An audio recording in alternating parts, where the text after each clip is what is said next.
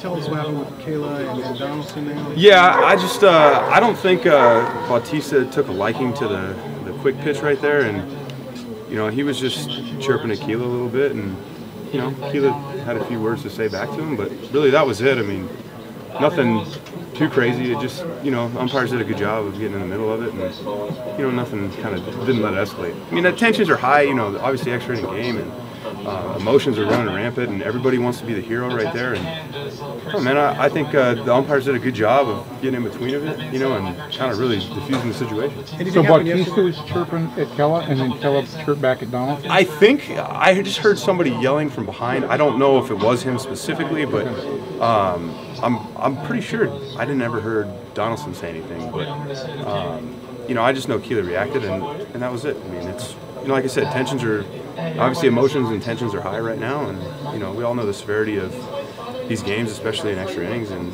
how that game went. It was a real well played game, big outs from both sides, and I just think it was the emotions were high. What are you going to say? What's it say about Thanks,